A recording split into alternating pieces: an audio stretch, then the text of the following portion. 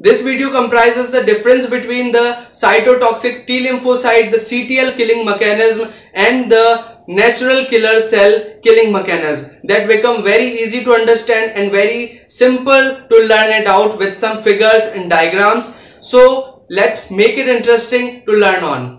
Hello friends, welcome back to my channel Biology with Agam Singh. So before getting to the difference between the CTL and NK cell killing mechanism, I just want to introduce you the same thing about both of them, that they follow the same pattern or same path of killing the cell.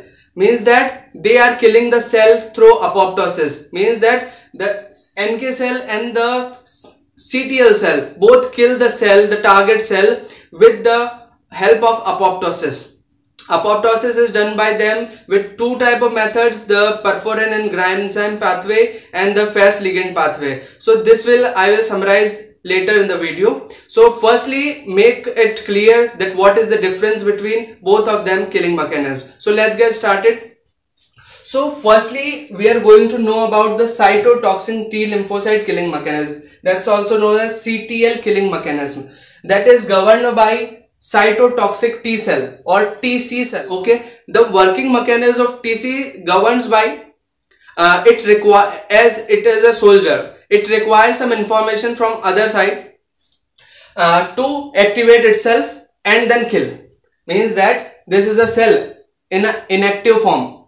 The TC cell is in an inactive form. The CTL is an inactive form. But when he had information related that some pathogen or the target cell you have to kill, then it become activate and then kill. Means that it requires some activation. The CTL cell requires some activation to kill the target cell. Okay, this is the first soldier or first warrior which requires activation. Means that it requires some information to activate itself. The information is get by the MHC. This is the target cell. MHC goes inside this target cell and take an antigen on bind an antigen and show it on the target cell. As I showed here, this is the antigen of the target cell. So these CTL cells, means that TC cell, cytotoxic T lymphocyte, will come near this MHC and bind with it with some receptors which it have. The receptor are TCR TCR for T cell receptor. It is T cell receptor. Okay, one is TCR and other is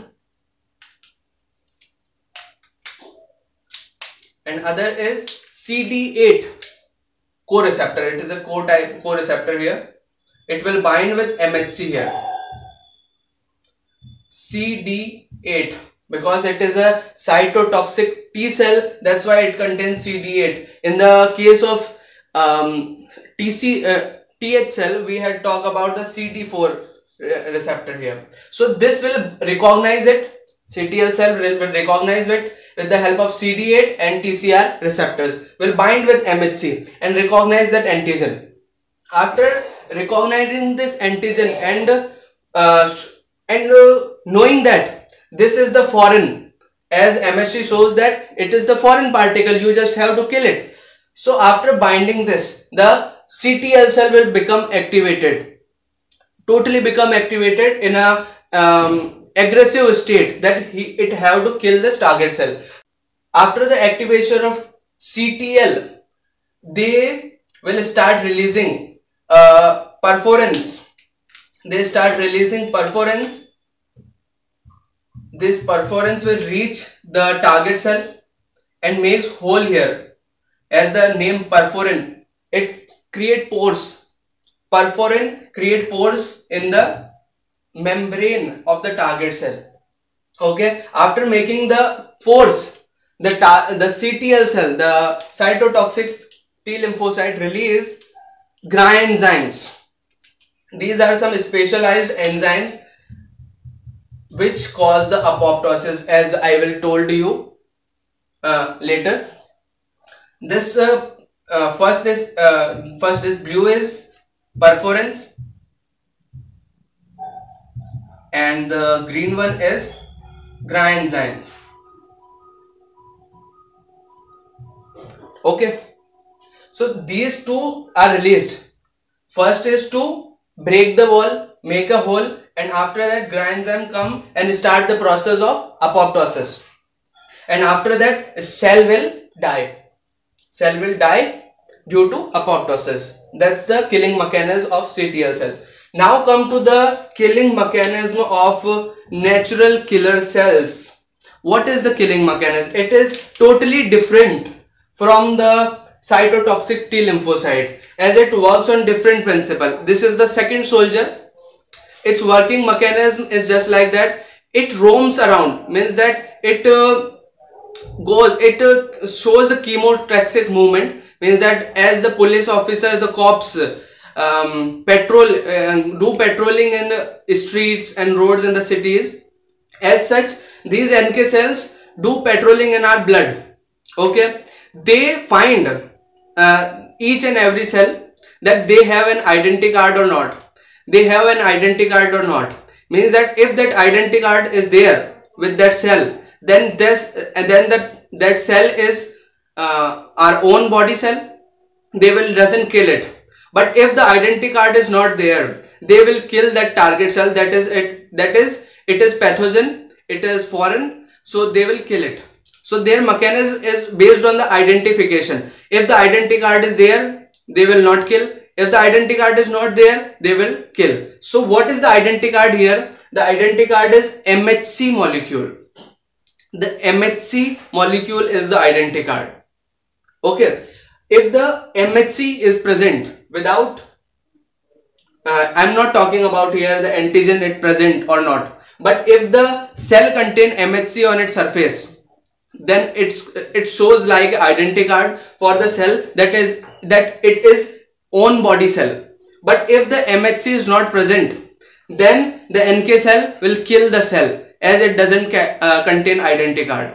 So let's make it understand properly. Firstly, it is a target cell. Target cell, whatever, for example, a bacteria comes inside, it doesn't contain MHC on its surface. Let's, for example, a normal cell is there, normal body cell is there, it contains MHC on its surface. NK cell commit to it and show want to know that identity card. The cell, the target cell, the own body cell, shows the identity card in the form of MHC. The NK cell doesn't kill that cell because it is own, it shows its identity card. But the second scenario, when the cell, the target cell, comes from outside, for example a bacteria comes inside, then it doesn't shows MHC. Then MHC is not present on that cell. MHC is not present on the cell. Here it is different. It shows MHC with antigen. But here only MHC is required. Okay. Don't relate both of them. Both of them are just opposite to each other. Okay. This is another mechanism. This is another mechanism. It works on identification mechanism. So this target bacteria, I have written here, this is the target cell bacteria. Okay, this is the bacteria doesn't contain the MHC on its surface, so the NK cell will come near it. It doesn't find. This is the activator receptor. Activator receptor. Okay, this is the activator receptor. When the NK cell come in the contact with bacterial cell, as it doesn't contain surface markers which activate it, it doesn't require these type of activation mechanism, means that TCR bind with TCR and CD8 will bind and then TCL become activate. It is always activated. It just required an identity card. If identity card is there, it will not kill. If the identity card is not there, it will kill. Okay, so here the MHC is not present. It recognize, the NK cell recognize that It is foreign particle. It is foreign. It have to kill out. It have to kill out as it is foreign. So he start releasing the same thing, perforins and Gra enzymes. He start releasing as such.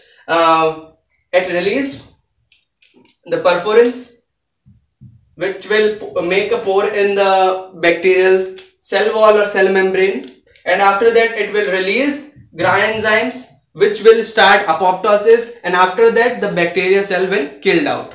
So this is the mechanism. This is another mechanism. This is another mechanism. It works on identification. It works on activation. It is always activated. It is primary inactivated and become activated when it bind with the MHC presenting antigen. Okay. Now let's understand the apoptosis in a summary, in a short form, that what happens in the apoptosis. That Gra enzyme, the Gra enzyme enters in the bacterial cell or the target cell. What in the both pathway, in the both the CTL and NK cell killing mechanism, the same process will occur. That is, I am talking about the only Gra enzyme and perforin pathway. The fast ligand pathway you will learn from the apoptosis pathway another video. So this is the Gra enzyme which enters the bacterial cell, and after entering it activates procaspase 3. Procaspase 3 will activate it, and after that caspase 3.